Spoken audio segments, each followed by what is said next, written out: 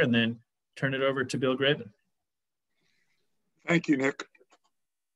Hi to everyone. I'm Bill Graben from York County Audubon, and on behalf of myself and our board, we're delighted to have this program, be presenting this program tonight. I have a quick item to start with. This is a first. We have not done this before, but I have a little promo to include.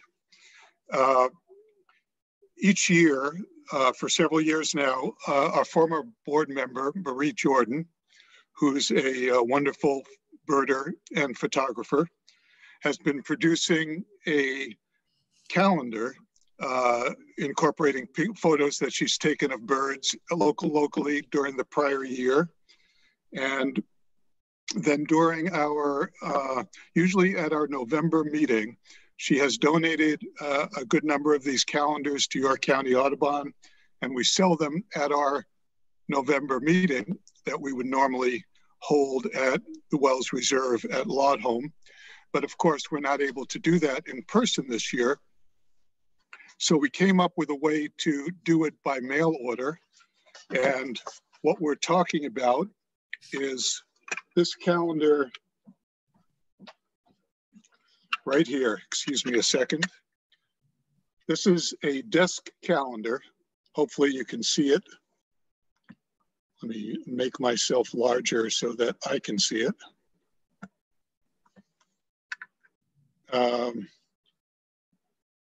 It's in a plastic container, and it opens up to form a desk calendar. Has some beautiful images like these ones from 2020. This is an osprey, some snow geese, and a beautiful Cape May warbler. So if you're interested, information on how to order this is available on our website, yorkcountyaudubon.com. The cost is $10.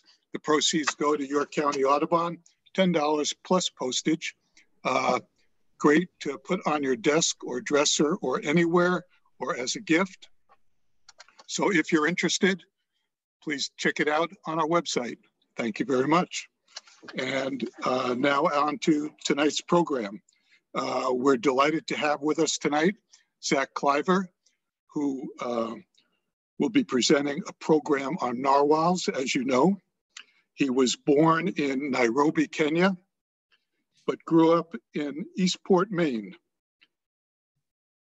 which probably not too many people who were born in Nairobi grew up in Eastport. I think that was a limited group of people, I bet.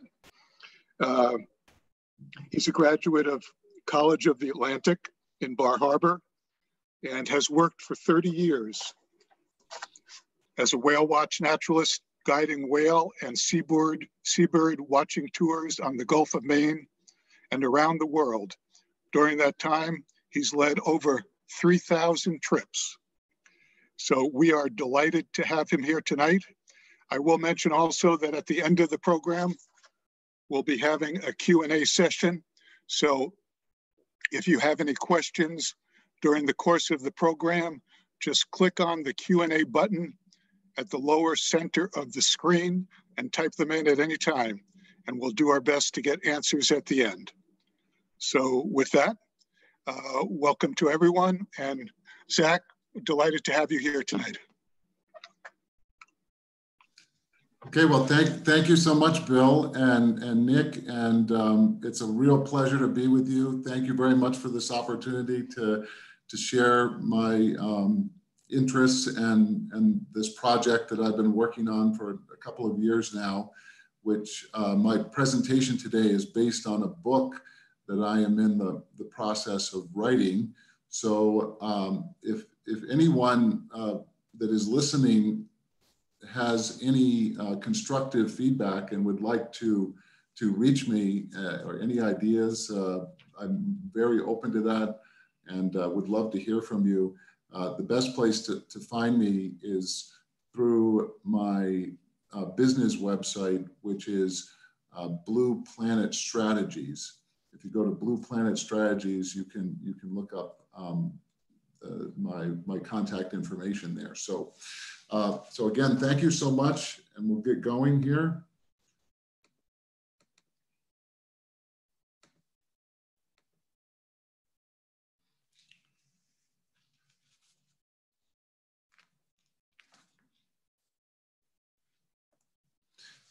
Okay, well, when Dave Doubleday contacted me from York County Audubon to speak, we had a phone call, and then we had some emails, and I gave him some options for presentations I could do.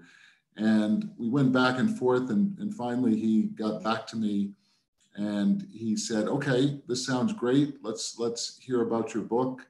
And we'd like you to speak on November 17th. And then I said, sure. And then I realized, well, that's my mother's birthday. So I would like to dedicate this presentation to her. My mom's name was Joan Karen Dasman. She grew up in California, and she was a great inspiration for me to love nature and animals.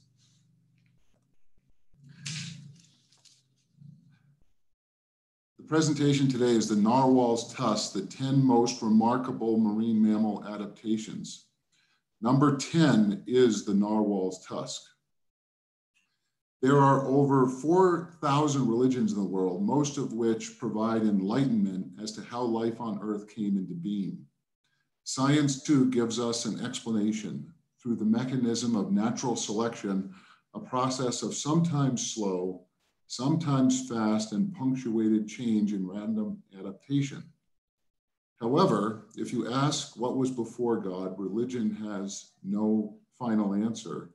And if you ask what was before the Big Bang, science cannot tell you. We live in a vast and in many ways unknown and mysterious universe. Therefore, it is incredible that we share the earth with an animal that has a tusk on its head. Well, actually not a tusk, but a canine tooth that projects out from the left side of the upper jaw and lip. This tooth forms a spiral helix that is between 5 and 10 feet long and found on all male narwhals and also 15% of the females.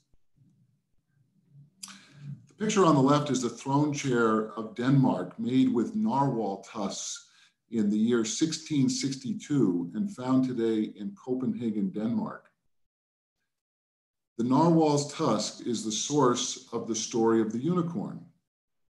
Polar author and photographer Fred Brumer wrote in The Narwhal, Unicorn of the Sea, the Vikings hunted the narwhal and also obtained tusks in trade from Arctic natives.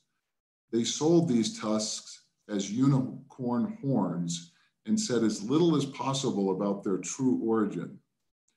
Traders carried the tusk to Europe and the Middle East, to China and Japan.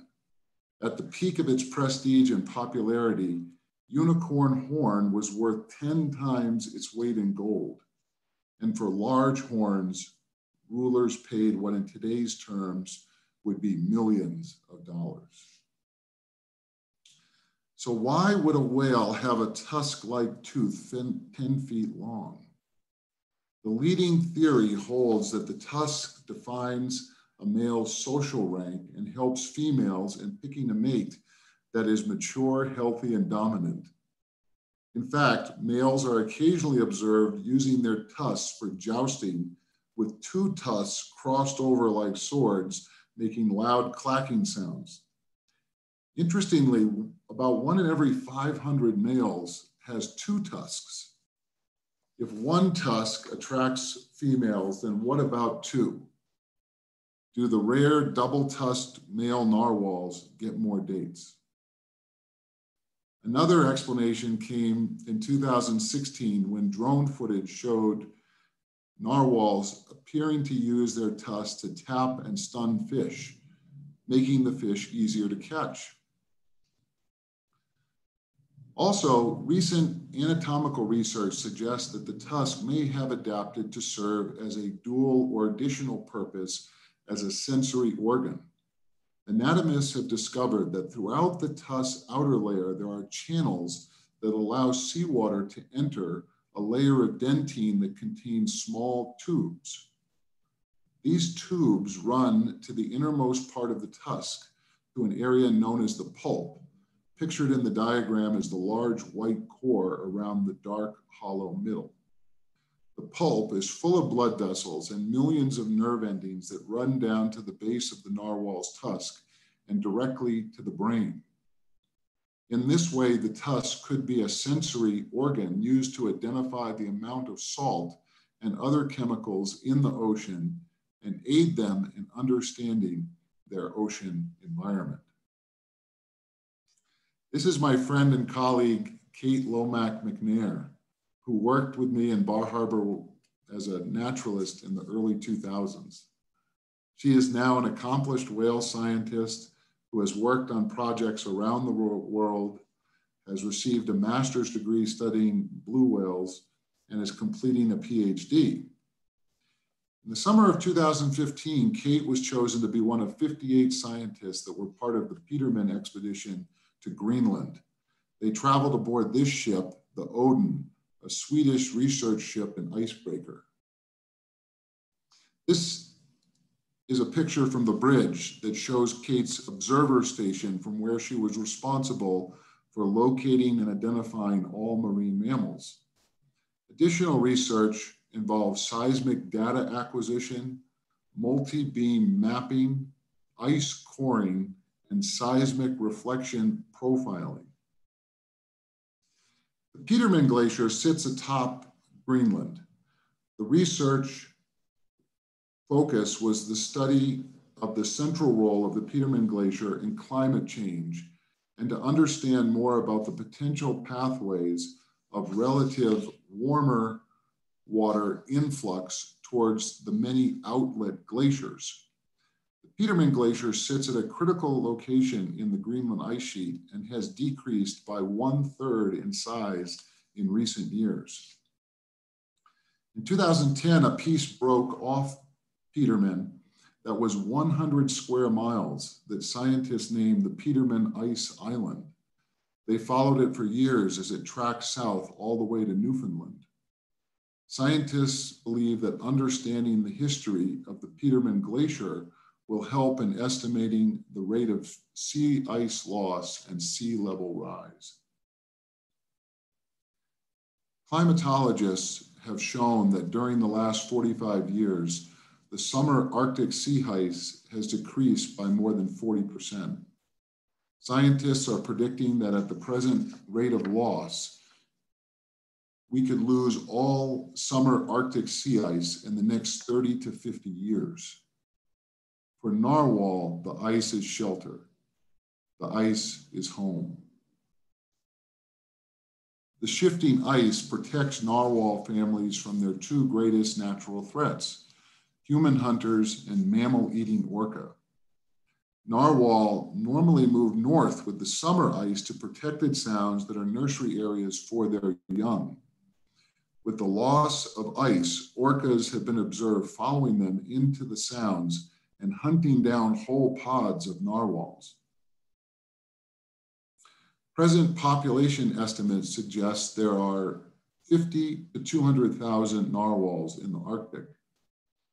What will the cumulative impact of the loss of ice be on them? It's an unknown and open question.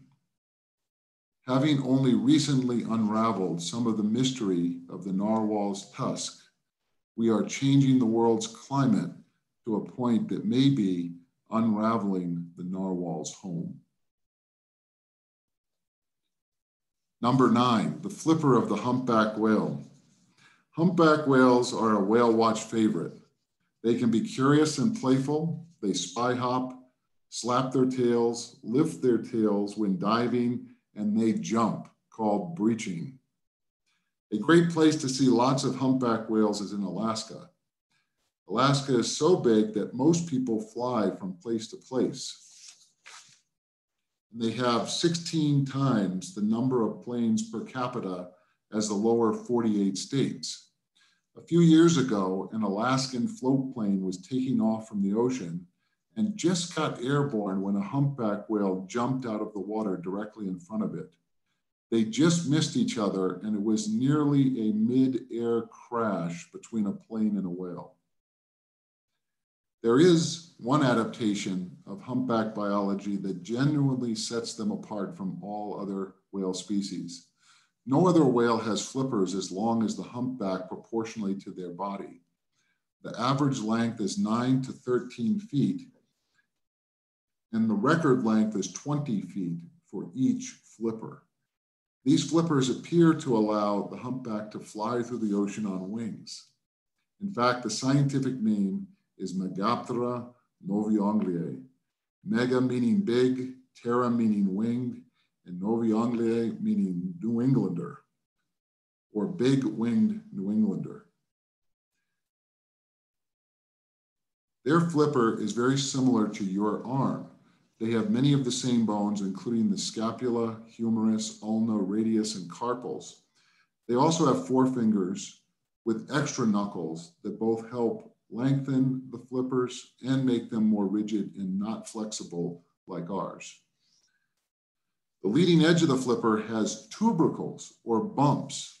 On average, there are between 9 to 11 tubercles, with the first and fourth being the largest. In 1988, a professor of biology named Frank Fish, I'm not kidding, wandered into a gallery with sculptures of wildlife. Upon seeing the tubercles on the flipper's leading edge of the humpback artwork, he thought it must be a mistake. He was stunned when he learned that it wasn't. Why would the flipper be shaped like this? Why not a straight leading edge that would help cut through the water and be more hydrodynamic and efficient?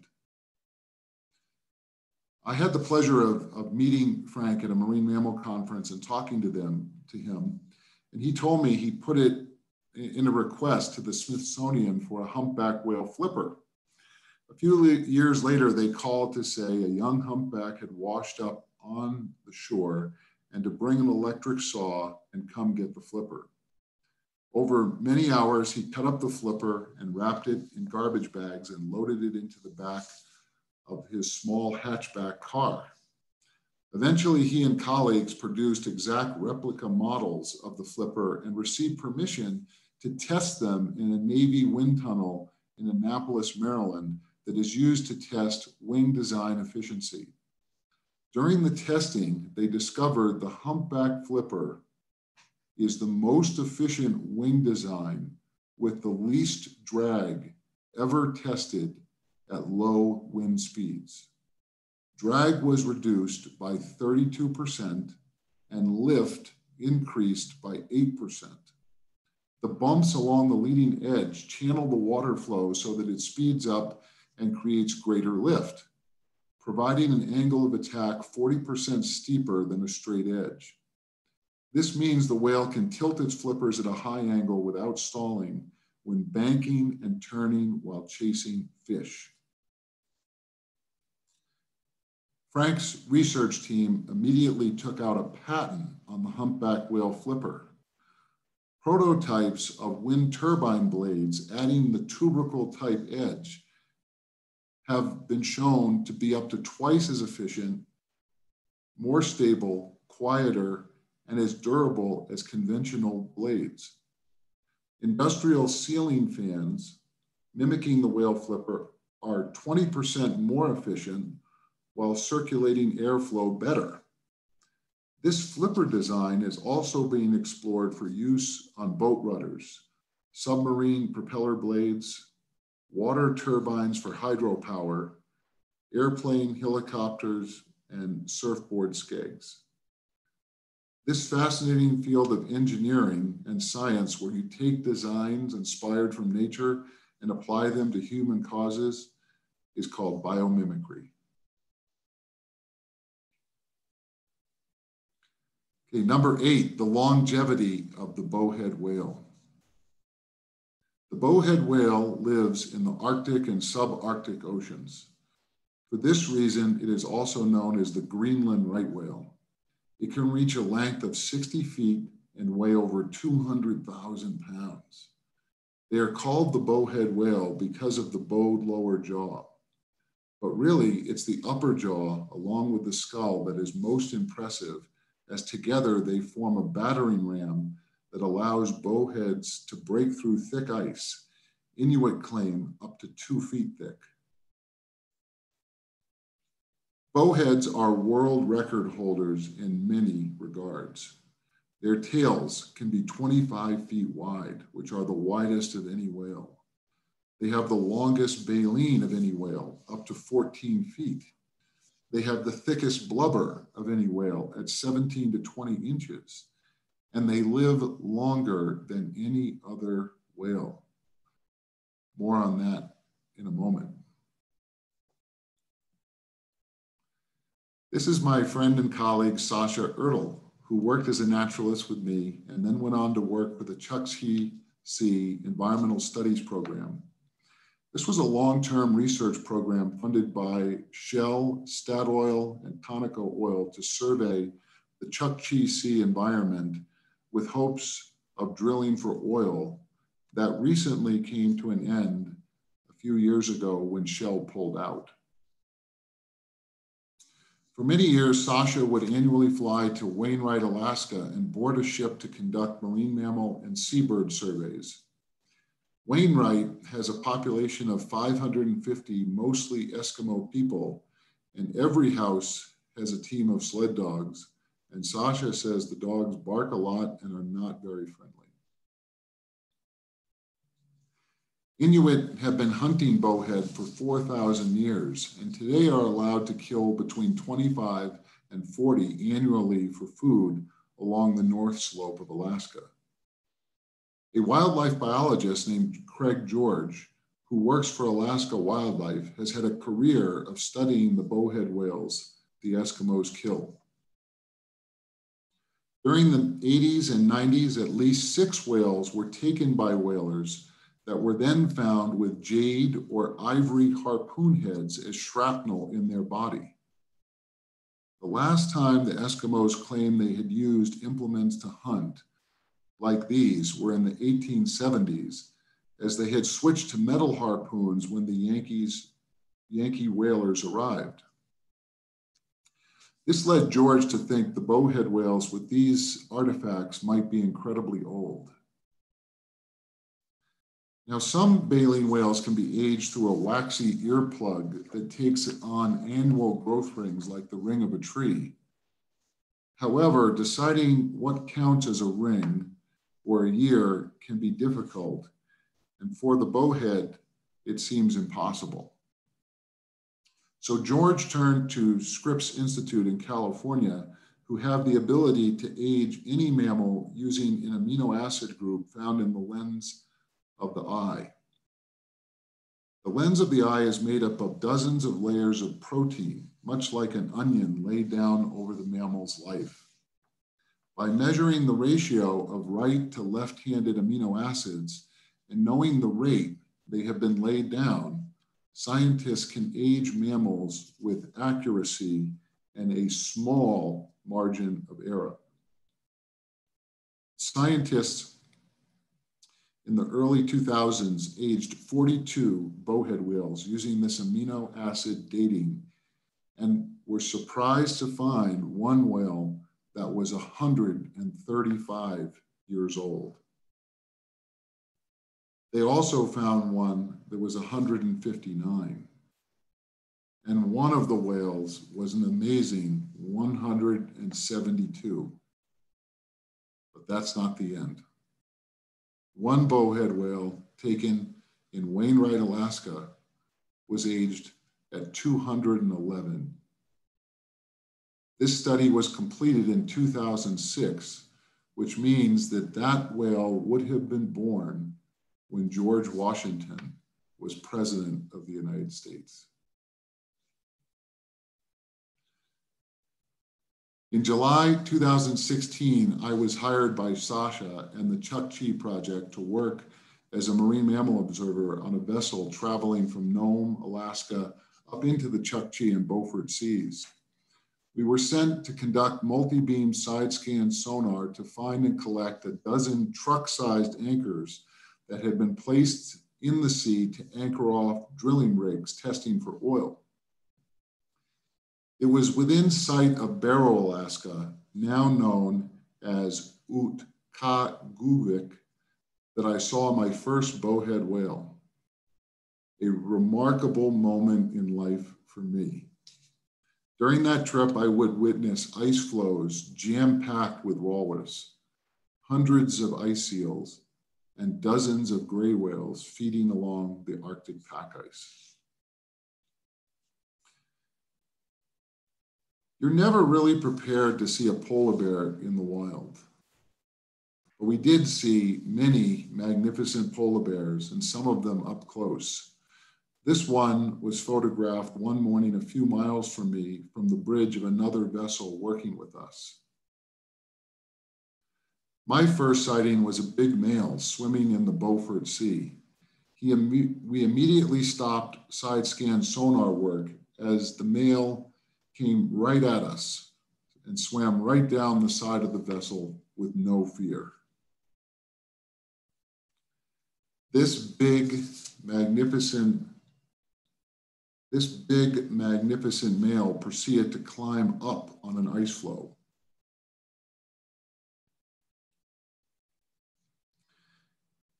He was truly awesome.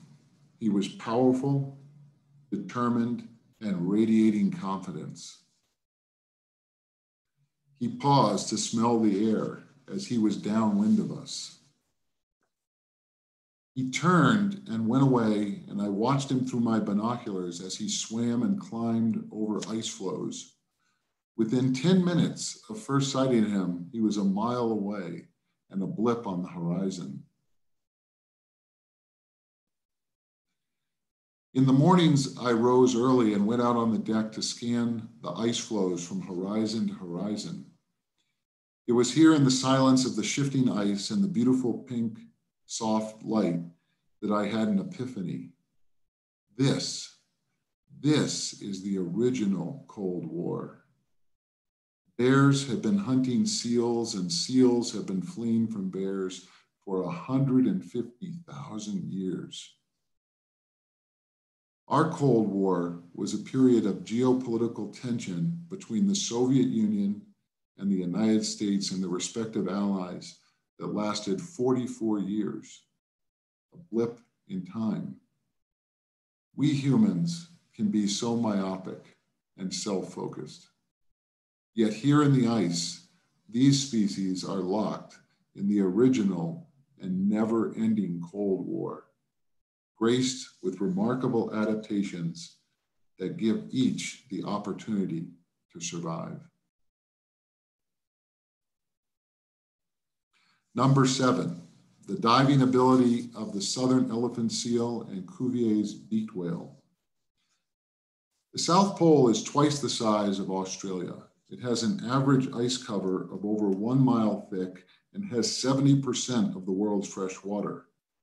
Visiting Antarctica is like going to another planet. It is the coldest, driest, and windiest continent on Earth. If you go, you will surely stop and land on sub-Antarctic islands or South Georgia and see male southern elephant seals, which are the largest seals on Earth. I have had a chance to encounter southern elephant seals when I worked as a guide on eco tours going to Antarctica.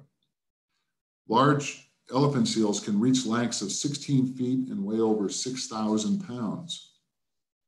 Having a big body means they need to eat a lot, and elephant seals spend upwards of 80% of their lives in the ocean diving deep in search of fish and squid. Adaptations that allow them to do so include blood rich in hemoglobin and muscle rich in myoglobin, which allow them to store tremendous amounts of air before diving deep. Elephant seals are known to have the highest blood volume of any mammal, and with it have a larger proportion of oxygen-carrying red blood cells. Their average dives are 1,000 to 2,000 feet, and typically 20 minutes for females and 60 minutes for males. However, the record is 7,835 feet and 2 hours. That is the equivalent of 5.5 times the size of the Empire State Building. Elephant seals can hold their breath longer than any other non-whale mammal on Earth while they search for the bioluminescent organs of deep sea squid that are their preferred prey. In 2011, a member of the rare tribe of deep diving pelagic whales joined the Guinness Book of World Records. The Cuvier's beaked or goose-beaked whale is the most cosmopolitan of the beaked whales and grows to 16 to 23 feet and up to 5,000 pounds. Researchers off California tracked one that dove for 2 hours and 17 minutes and to a depth of 9,816 feet. This year, researchers from Duke tagged a Cuvier's beaked whale off North Carolina that stayed underwater for a remarkable 3 hours and 42 minutes. Cuviers also have the capacity to store oxygen-rich blood, and they rely on the marine mammal diving reflex. The reflex works in this way. At a certain point, their flexible ribs collapse around the lungs and force all the air out of the lungs into the head and throat. At this point, they stop the exchange of blood into their lungs, which would lead to nitrogen narcosis or the bends. Their heart rate may slow to 8 to 12 beats per minute, so they use less oxygen. They also have evolved bradycardia, an intricate system of veins and arteries that cut off blood flow when stressed for oxygen and send it to where it is most needed, the muscles that get them back up to the surface and to their brain. These incredible physiological adaptations could only have evolved over millions of years of diving and changes in their bodies, leading to greater streamlining, thicker bone structure, and a tolerance for withstanding immense pressure. Number 6, sperm whale echolocation. The sperm whale has got to be in the discussion for the world's most remarkable animal on Earth. The star of Moby Dick is also the largest predator on Earth. Their populations, stocks, tribes, pods, and individuals are found in all the world's deep water oceans. They form matriarchal pods with female leaders that both have complex language and culture. The scientific name is Pfister macrocephalus, meaning blowpipe or blowhole bighead. And that head holds the largest brain of any animal on Earth, a brain about 5.5 times the size of human brains. The earliest human lineage dates back 5 to 7 million years ago.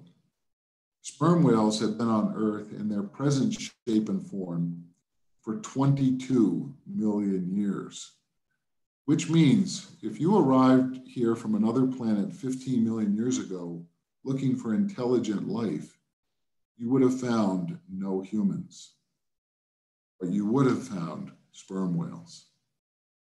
If you want to see sperm whales, one of the best places to see them is in Kaikoura, New Zealand.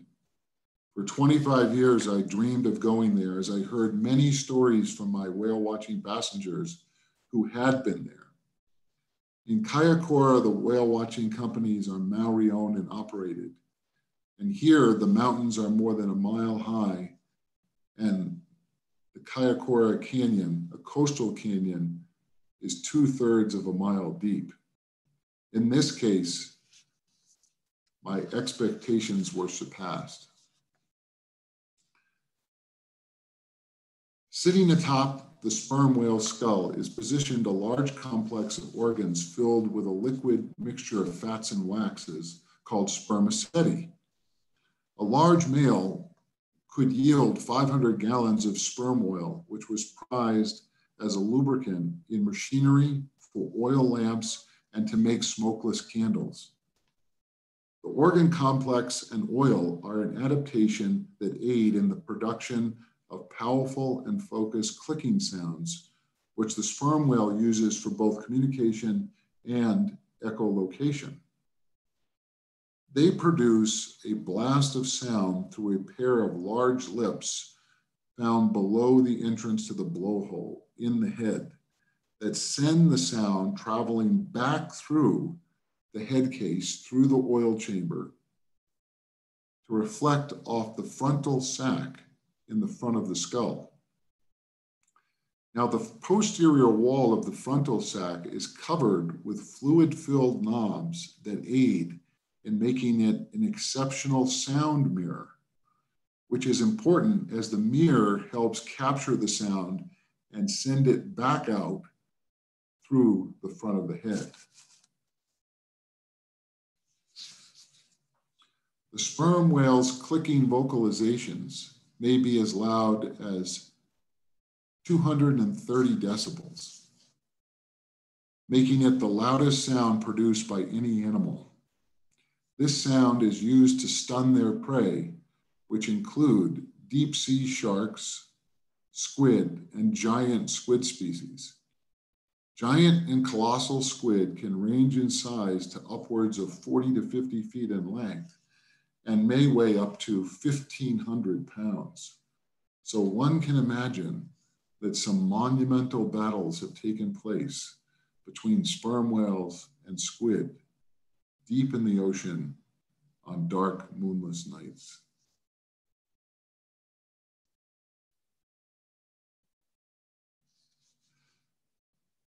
Number 5, the size of a blue whale. Blue whales are the largest animals to ever live on Earth. They can be 110 feet in length and weigh as much as 300,000 to 400,000 pounds.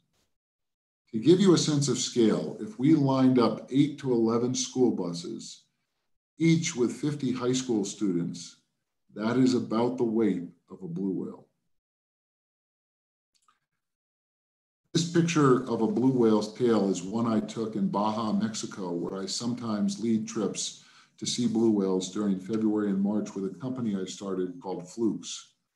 The tail of a blue whale can be 24 feet wide, which is the width of a professional soccer net. A blue whale can eat 8,000 to 16,000 pounds of krill in a day. That is more than 40 million krill. And they have a tongue that can weigh thousands of pounds and is so big, an African elephant would have room to stand on it. Baja and the Sea of Cortez are a phenomenal place to see blue whales in calm, clear water. Seeing a blue whale up close is both mind-boggling and completely exhilarating at the same time. Personally, on blessed occasions when I have been close to a blue whale, I feel joy and awe, and I feel profoundly connected to an ocean and universe that could create and nourish such an amazing life. The first time I saw the breath of a blue whale, I knew it was instantly. No whale has a blow as big, a blow that can be 30 to 40 feet high.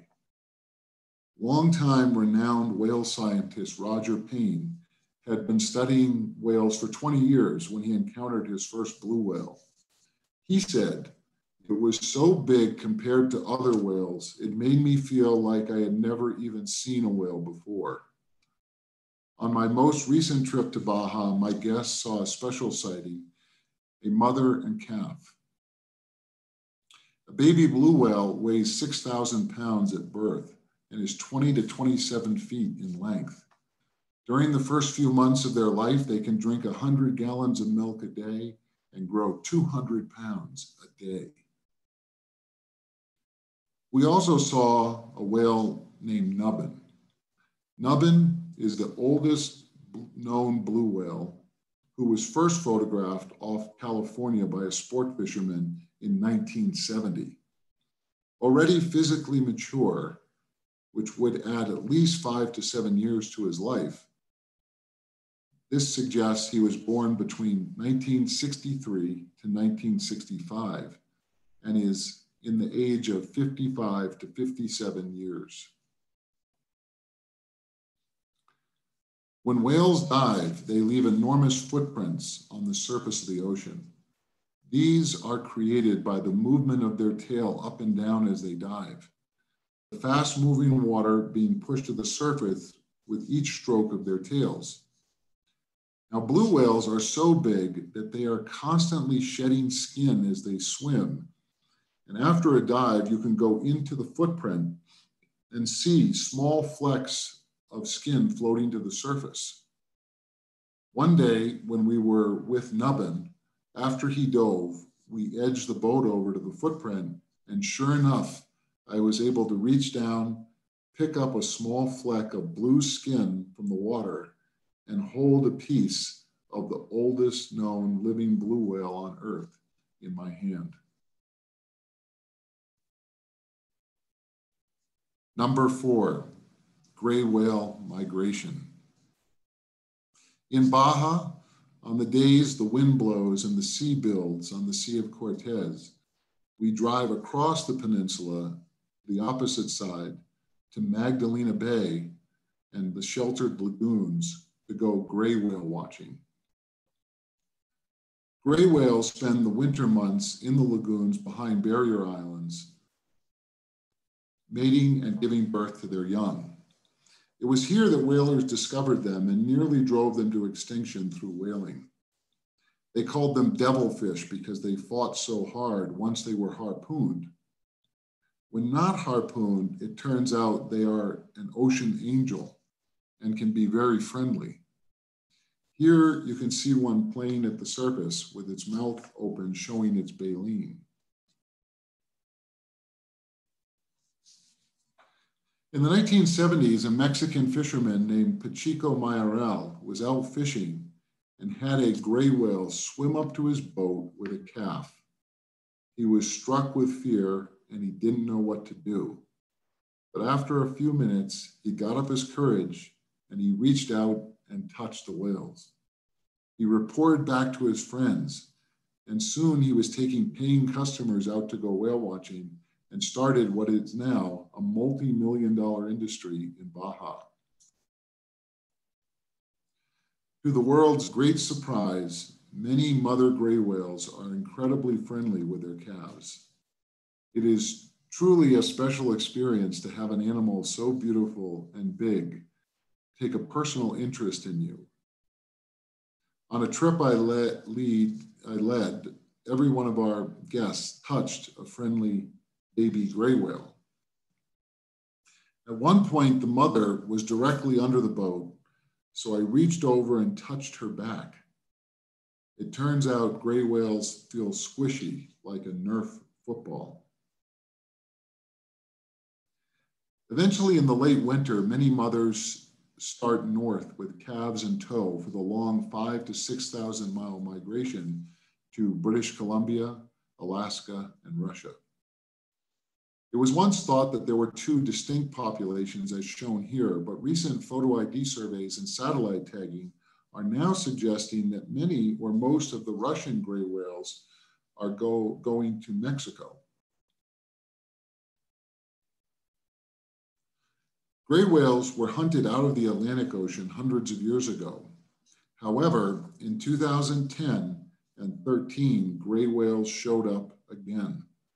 One was seen off of Israel on May 8, 2010, and then on May 30th off of Spain.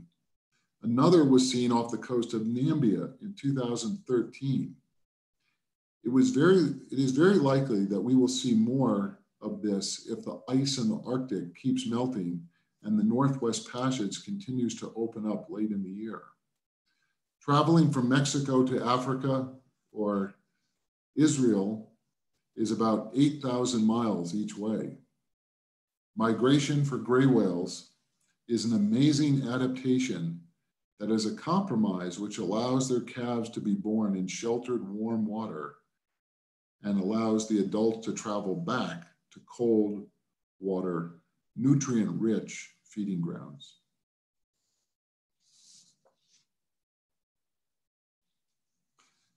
Number 3, North Atlantic right whale reproduction.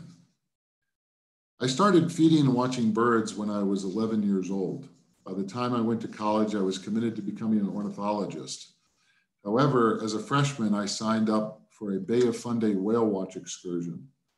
That day, we saw 9 right whales, including a mother and calf, who swam up and along the side of the boat, and a couple of right whales that breached continually and completely out of the water. Since then, I have watched right whales for 35 years. I have seen right whales on dozens of whale watching trips off Maine and described their natural history to thousands of people. I worked for 10 years as a right whale observer between the Carolinas and Florida during the winter months, which is the mating grounds for most female right whales.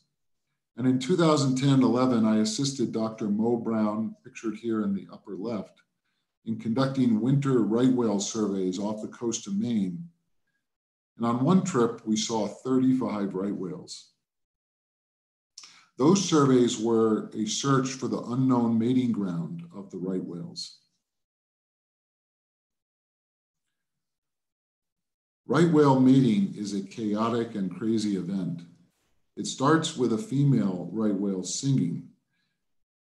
She sings out her song, more like a loud moan, and male right whales come swimming in from all directions as fast as possible, about 7 miles per hour. Eventually, the males circle the female and start bumping and pushing and jousting for position to mate with her, and the female does everything possible to make sure none of them mate. She rolls over on her back and belly and turns, and it's thought that this is a way to make sure that only the most fit, the adult and strong whales, are able to mate with her, and not older or younger or weaker mates. Although small populations are expected to lose genetic diversity, and this population numbers less than 400, through genetic drift and inbreeding, a number of mechanisms exist that may minimize genetic decline. Genetics has been exposing an option based on fertilization patterns biased toward genetically dissimilar gametes. This pattern is not due to precopulatory mate choice, but rather genetically dissimilar mates. Instead, this results from post-copulatory selection for gametes that are genetically unsimilar. Tim Fraser's lab at the University of St. Mary's in Halifax has shown this to be true for right whales, and that the long-term implication is that heterozygosity has slowly increased in calves born, as opposed to a slight decline that was expected. Therefore, this adaptation represents a natural means that acts at the level of the gametes through which small populations can mitigate the loss of genetic diversity over time. Number 2, the social structure of orca. In recent years, there has been much debate and interest in the diversity of orca populations and their social structures. Presently, there are 3 types of orca: residents that feed on fish, mostly coastal salmon or herring; transients that feed on marine mammals; and discovered in 1988, a 3rd group known as the offshores that feed on fish, skates, and sharks. The three types differ in morphology, ecology, behavior, and genetics. In fact, a recent genetic study suggests that transient orcas separated from all other killer whales approximately 750,000 years ago and represent a separate species, which researchers are now calling Bigg's killer whale in honor of the pioneering researcher Michael Bigg. Bob Pittman works for NOAA out of San Diego, and on many research cruises to Antarctica came to realize that there were at least 4 diverse subspecies, or what he and colleagues are calling ecotypes. There's a type A that feeds on minke whales, a type B that hunts Weddell seals, a type C that feeds on fish, and an offshore type D with a very small eye patch that also feed on fish. Things get more confusing when you add the 2 North Atlantic ecotypes, as the Antarctic type A is more similar to the North Atlantic type 2 than the North Atlantic type 1 is to the North Atlantic type 2. Killer whales are exceptional for their complex societies. Only elephants and higher primates live in comparably complex social structures. Resident orcas live with their mothers for their entire lives. These family groups are based on matrilines consisting of the eldest female, a matriarch, and her sons and daughters, and the descendants of her daughters. These matrilineal groups are most highly stable. Closely related matrilines form loose aggregations called pods, usually consisting of 1 or 4 matrilines. Clans, the next level of resident social structure, are composed of pods with similar dialects and common but older maternal heritage.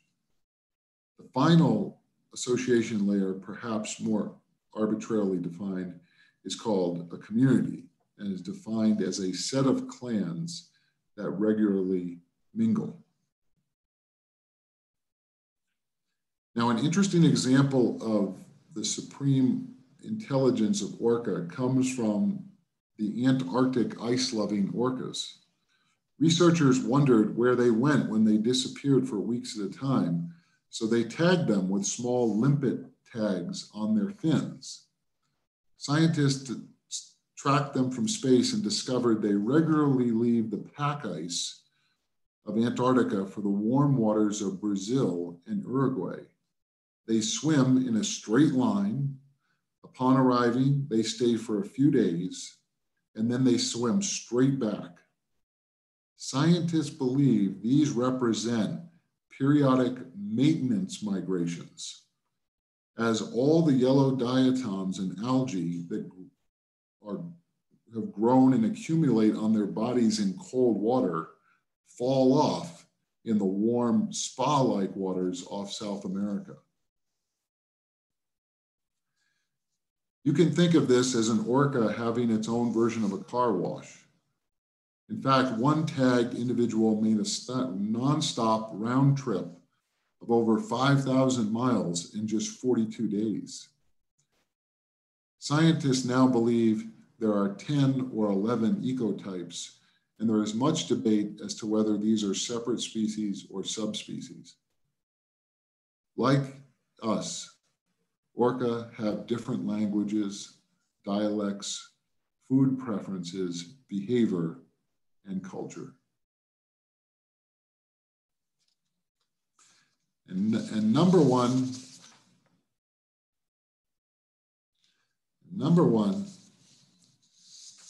adaptation is to live sustainably with their environment, the world's oceans. In the 1970s, the theory of Gaia was proposed that living organisms interact with their inorganic surroundings on Earth to form a synergistic and self-regulating complex system that helps to maintain and perpetuate the conditions for life on Earth. I was taught to question this, and many biologists still approach this with great caution. While geophysical scientists and biologists will continue to debate the Gaia theory, more recently, many marine mammal scientists have shown that when it comes to whales, the link between their populations and productivity in the oceans and improved conditions for life on land is truly miraculous. It's no surprise that whales eat a lot and therefore that whales go to the bathroom a lot. And when they do, it is often at the surface when resting or breathing. Scientists call these flocculent fecal plumes. Much of their feces comes from the food they have gathered deeper in the ocean and is rich in nitrogen. The ecosystem scientist, Dr. Joe Roman, has calculated that whales provide more nitrogen than all the rivers combined, some 2,300 metric tons per year.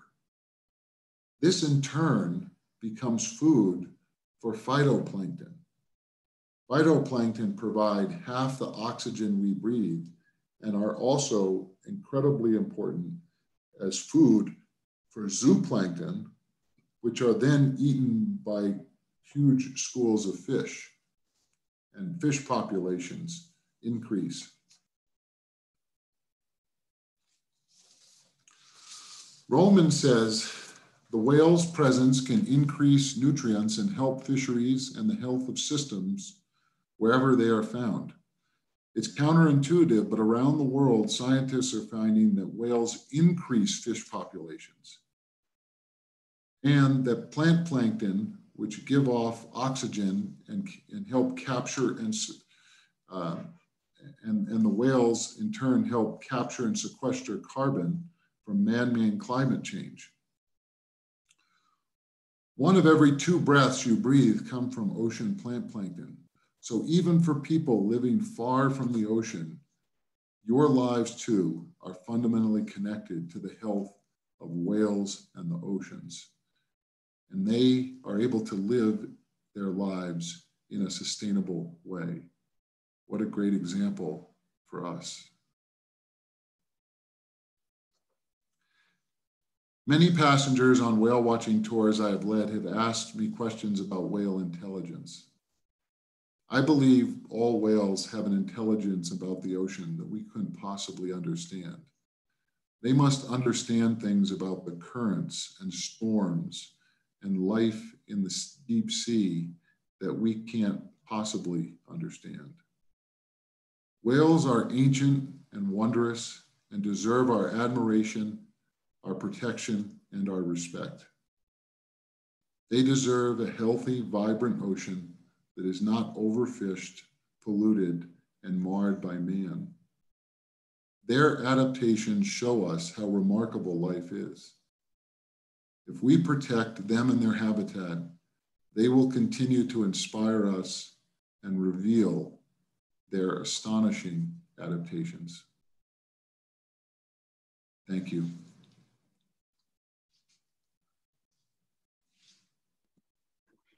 Thank you, Zach. That was great.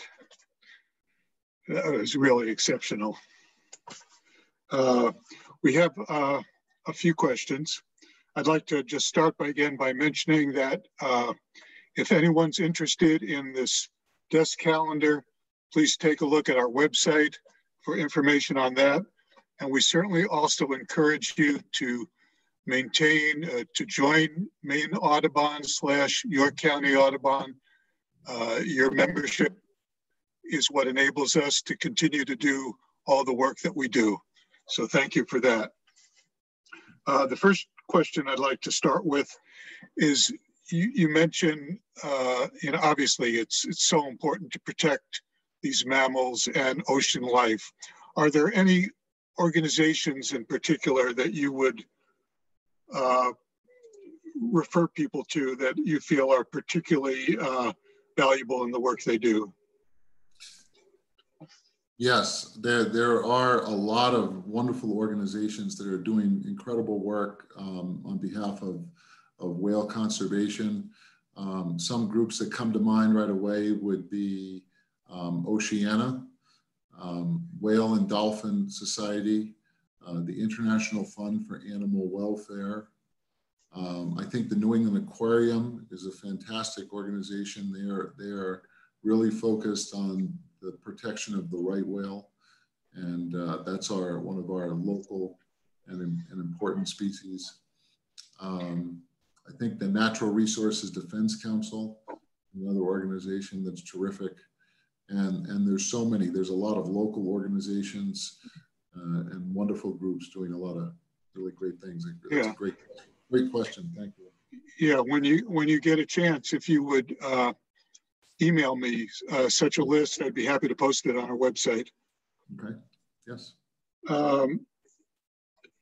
One question we have that seems to perhaps challenge your assertion that the blue whale is the largest species ever. There's a question referring to the megalodon, which is, I believe, a more recently discovered dinosaur. Are you familiar with that, and whether that might be larger than a blue whale? Megalodon, I thought megalodon was a shark. Okay, it may well be. Okay, yeah. My understanding about the megalodon that it can be up to 50 feet in length. So I think it's still, as far as I know, I'm not aware that any were over 100 feet in length. But if somebody has some information that I'm not aware of, I'd love to know. That would be quite incredible. I think whales and megalodon were together at the same time, and a lot of scientists speculate that megalodon probably was a significant predator that whales had to contend with during that time before they went extinct. Great. How about any comments on the actions that are being taken to protect right whales in the Gulf of Maine? Is enough being done? Are the right actions being taken? Wow, that's a great question. And so the population had been increasing slowly for the North Atlantic right whale. At one time, they were around 300 back in the 1980s, and the population was increasing at a slow rate up until about 2010, so for 30 years. But since 2010, the population has been in a steep decline. So it peaked at about 488. That's what scientists believe, roughly, or around 500. And now it's dropped. The recent estimate that was just released by the Science Center suggested that the population in 2019 was somewhere around 366. So the number has gone down quickly in 10 years. And we know the two things that have been the predominant two reasons why right whales populations have been suffering. We know what they are. They're both human caused. One is ship strikes and one is entanglement in fishing gear. Because of the tremendous number of right whales that have died in recent years, NOAA has undertaken a rulemaking process, which has been unfolding over the last couple of years. And that rule is about to be released, which could have some very significant impacts on the fishing industry. The rule is focused on fishing, addressing the fishing issue, because they found that about 60% of the mortality in the last 20 years has come from entanglements and 40% from shipping. So I think that there's a great opportunity for everyone to pay attention to that rule coming out. And there's going to be anywhere from 45 to 90 days to have an opportunity to write a letter or submit a public comment in support of the conservation.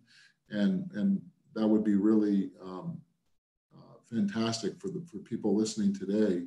I'd be happy to share information when it becomes available. I can send you, Bill, the release of that rule and information about it if people want to weigh in.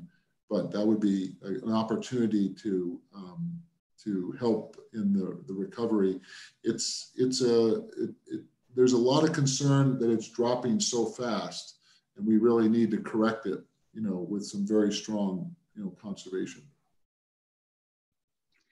We have a question from 9-year-old Summer in Kennebunkport, who would like to know, what is your favorite marine mammal and why? And that their favorite is the bottlenose dolphin because they're very playful. Yes. Well, the picture, I don't know if the picture is still up on the screen I have, those are bottlenose dolphins from Baja, and they are incredible there. They leap and leap incredibly high out of the water. You have to protect your camera because they're splashing down all around you all the time. So if you like bottlenose dolphins, that's a place you'll want to put on your list to go, is Baja. Thank you very much for that question. That's a wonderful question. I've struggled with this question a lot because there's so many admirable things about and so many exciting things about all the different whales. But I feel in recent years, before I went to Alaska, I started to get the sense that the bowhead whale, because of all the incredible things, all the record-breaking things, and because of the beautiful environment it lives in, would be my favorite whale. And then when I saw them in the Arctic, I realized it was. I think there's just something, the longevity of the bowhead and the fact that it lives up in the Arctic, in among the ice, and the things it's capable of. It was the last of the very large whales species that for me that are more. I mean, there may be one or two other species that are still out there that I haven't seen, but I've seen all the large whales, and I think the bowhead is my favorite. Well, that leads right into the next question. Someone asking what type of whale lives the longest again, which was the bowhead. But when they tested the eye protein to age them, were these tests done on whales that were deceased? That's correct. These were taken from the whalers that after they died, Craig George was there with the research team, and they were able to collect the eyeballs immediately and put them in a freezer and then send them to the lab in California to have that work done. That's exactly right. And another question on the right whale in the Gulf of Maine. Are they being impacted by climate change? Yeah, and this is a part of there's so much to say about them. I didn't address this in the earlier question, but what's happened since 2010 is the water in the Gulf of Maine has been warming faster than any place else on Earth. And the water, a terrific paper was just published by a gentleman named Nick Record at Bigelow Labs. And the paper really helped us understand what was happening in the Gulf of Maine. In around 2010, a lot of very warm, deep water from the Gulf Stream started penetrating the northern part of the Gulf of Maine, coming in through the Northeast Channel, and then warming the Gulf of Maine. And this resulted in a decrease in productivity of the ocean in the Gulf of Maine, and that resulted in a decrease in the food that right whales eat, which are copepods. Copepods are a small type of zooplankton that look kind of like Cocoa Puffs of cereal.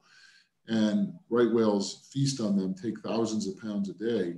Well, in the place where they normally would spend a lot of time feeding, it was very productive for them up in the Bay of Fundy.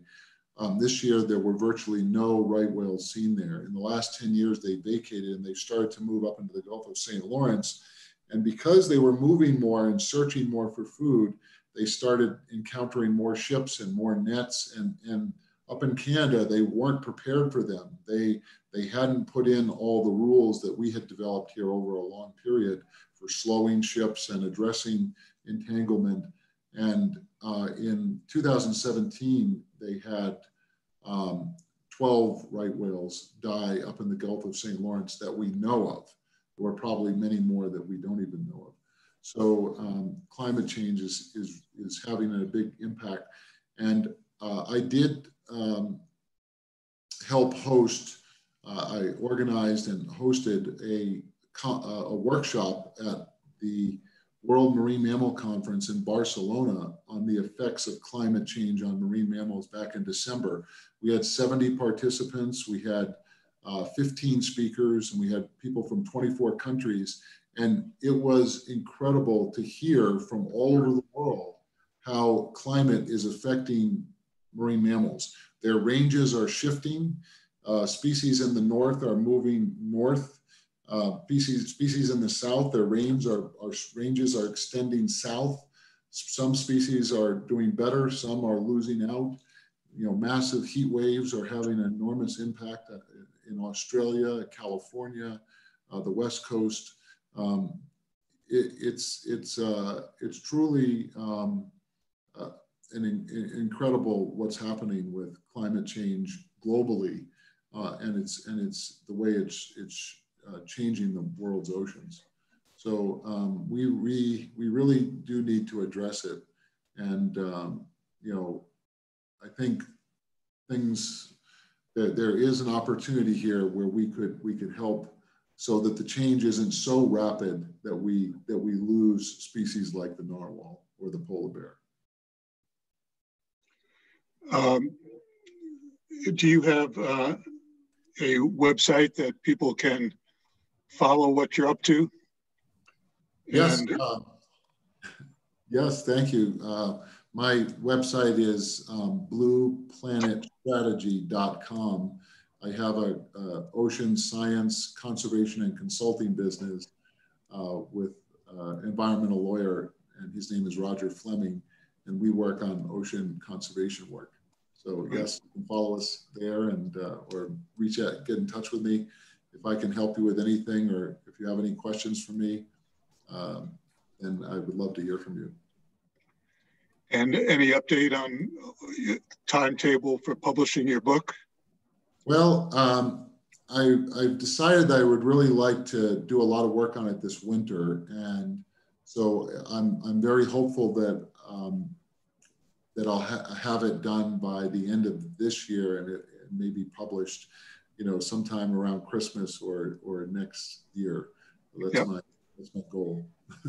That's great. And one last question: you've seen so many incredible things. Is there something that you dream of seeing that you haven't seen yet? Yes. Great question. Let me think. You know, I would love to go to. There's still a number of places in the world that I haven't been. You know, and I think travel is so enriching, and it's so exciting to see marine mammals all over the world. I'd really like to go to Iceland, and I'd really like to go to Japan. I think those are two places that are really rich in marine mammals, and would be. Well, thank you so much for your program here tonight. It was absolutely wonderful. Thank you. Nick, any closing remarks? No, I just want to say, you know, you're a real world traveler when you pause that long to think of something else you want to see. That's fantastic. Thank you so much. This is really intriguing. I want to go out on the water right now. Great. Thank you. Yes. Thank you to everyone for joining us here tonight. And we will see you again. We will not have a program in December, but we expect to have one in January. Best wishes to everyone. And just safe. Say, Catherine asked a question really quickly. Will you be able to see a copy of the recording? Yes, we'll put it on the York County Audubon site very soon. Yep. Take care, everybody. Thank you, Zach. Thank you.